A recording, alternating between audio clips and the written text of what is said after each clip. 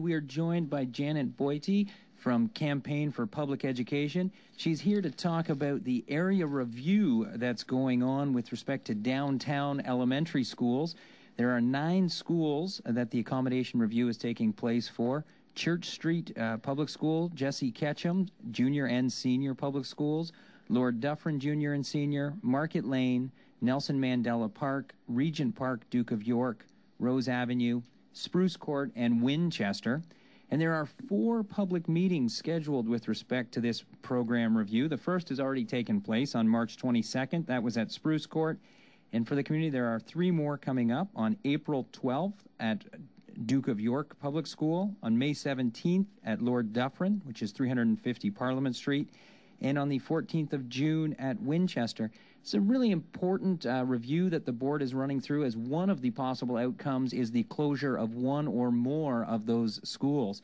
So they're looking at the programming being offered downtown and how our schools are being utilized. And Janet, very happy to have you with us. Thank you.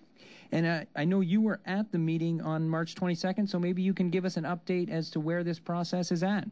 Well, it's hard to say. The most of the meeting was spent by TDSB officials explaining what the accommodation review process was going to entail, and that there would be a committee, and that accommodation review could be held for a number of things: changing boundaries, closing a school, and consolidating schools. It's another word for closing, and spent a great deal of time basically talking at the audience, which was quite sparse. And it's sparse because very little notice is given about these meetings. A last-minute letter is sent home to parents with a very cursory 2-line translation on the back, and a few of the neighboring homes, a scattering of neighboring homes, get a notice that the meeting is going to take place. That was one of the questions that came from the floor: is how come nobody knows this meeting is happening? And another good question that came from the floor of that meeting was, why are Rosedale Public School and Whitney Public School not included in this ARC process? And in fact, 3 schools in the ward were excluded: the Island School, perhaps for obvious reasons, and but Rosedale and Whitney, the two of the schools in the wealthiest neighborhood in Toronto, are excluded from this ARC process. Janet, where do you sense, and does Campaign for Public Education sense, the pressure for this particular ARC focusing on the Ward 14 downtown schools is coming from at this time? I think it's coming from the same place that school closings and ARCs are all coming from, and it's driven by the province of Ontario. It's a cost-saving measure. And the reason for our poor cash-strapped board goes back 12 years, but the school boards right across Ontario have been told that by the province that the province has no intention of changing the Mike Harris funding formula substantially, and that the school boards have to examine their real estate portfolios and divest themselves. I know, Janet, that the board has said that the closing of a school is only a possible outcome, and I try not to be a cynic, although I did notice when I was looking at the budget for this year that $2.5 million in operating savings are penciled in from school closures. Am I wrong to be reading into that? No, I don't think so, but it's kind of mysterious to wonder which school they're penciling in. If they're penciling in Briar Hill, which is in Ward 8, or it was one of the ARCs that took place, but the outcome was delayed by a recommendation from a trustee that something different be done in that area. So that was one of 9 schools that would have closed, and instead the board closed 8 last year, and this decision is pending. So it could be penciled in for that school. I don't know. Yeah. Janet, as a resident of Ward 14, I don't currently have children in the public school system, but it certainly concerns me. What can I do to get involved to make my voice heard on this issue? Well, it's really hard to inform yourself, but I think that's the first step. And one is to begin to attend the public meetings that you gave the dates of. The next one is on April the 12th. And I would go to 2 websites to start to educate myself about what's going on. The first one would be the Campaign for Public Education website, which is www.campaignforpubliceducation.ca, and go to the TDSB website to see what has been going on in the past. It's not too terribly informative, but if you Google up Toronto District School Board and go and search Better Schools, Brighter Futures. And you can find out a little about the ARC place from the Toronto District School Board's position. I got a question. So the organization what's it called The again? Campaign for Public Education. It's a coalition of 24 organizations and former trustees. And basically, we've been in existence. Mike Harris gave birth to us. Oh. Shortly after the funding formula. And the purpose for our existence is to fight the funding formula. And after Harris is, I guess after Harris was gone and then Eves took over and then Eves lost him again to you guys. Were you guys considering disbanding at that point, or? Oh no, we're going to continue until education is fairly and adequately funded. Mike Harris turned the funding of public education on its ear, and in the good old days before Mike, we used to get a share of local municipal taxes. And in return for that share of municipal taxes, we were responsive to community need. So in Toronto, that would mean adult English as a second language.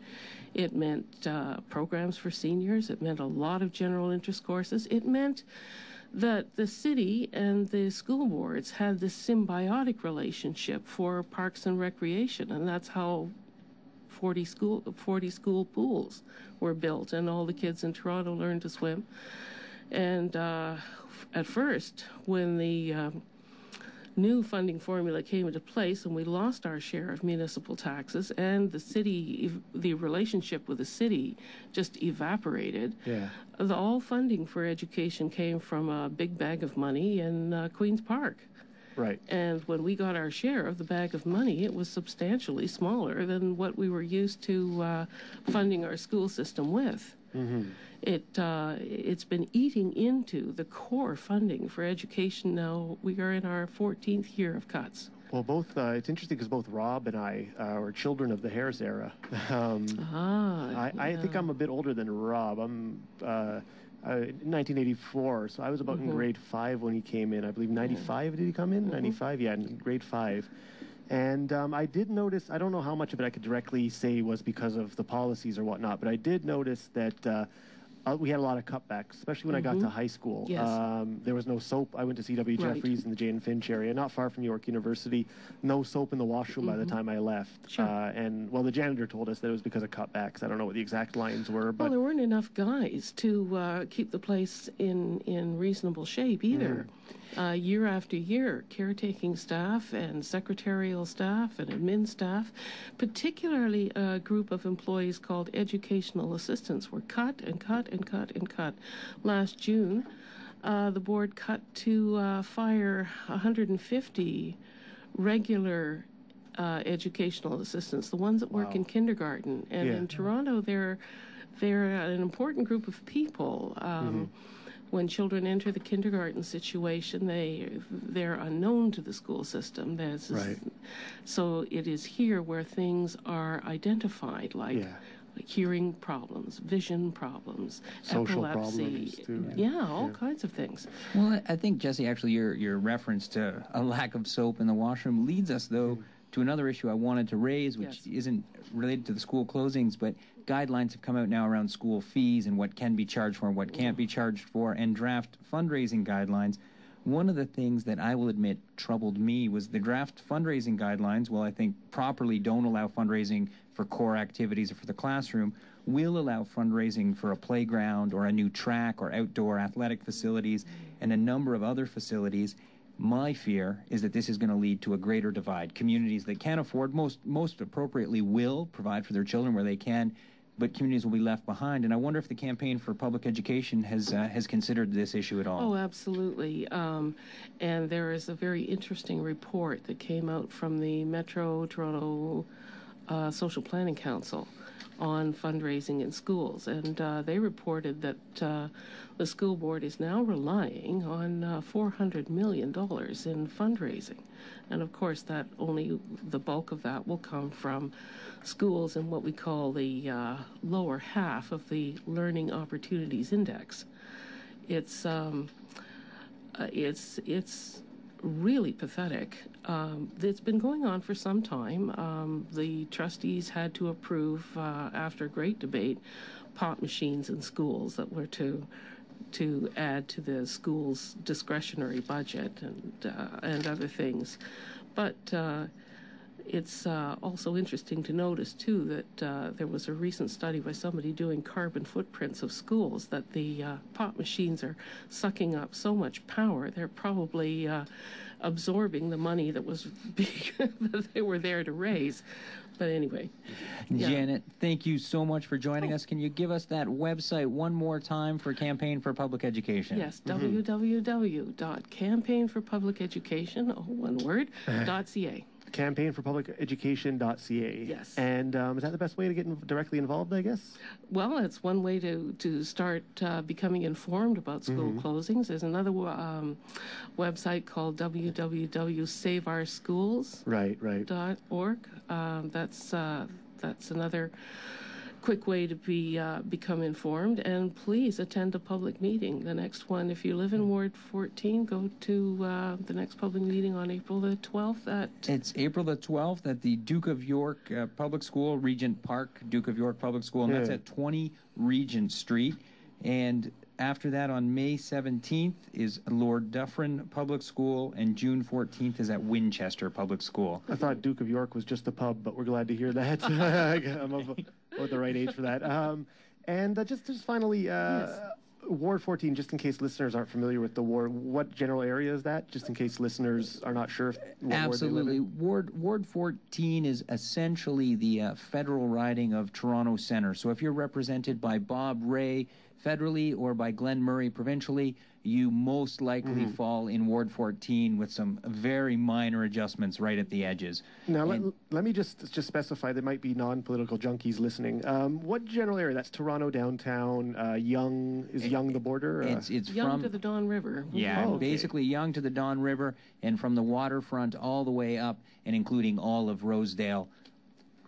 Right. And if you're not a political junkie, it still affects you, and it affects your children if you have them. School closings are coming to a neighborhood near you. Yeah, and it doesn't matter what your political opinions are. This is an issue that affects everybody. Oh yeah. And we urge you to get involved, whether you have kids or not. It's your community, and you want it to be the best it can be. Website one more time. www.campaignforpubliceducation.ca. All right. You never know. People are in their cars. They gotta stop and write notes, right? Okay. All right, Janet Bojti, correct? Yes. Okay. Thank you so much for coming on. Right. And we hope you can keep us updated. And feel free to come on again if you want to give us any updates. Any area in the city, we're happy to have you on again. My pleasure. I can go on at this ad nauseum. So much for being here, Janet. Thank you.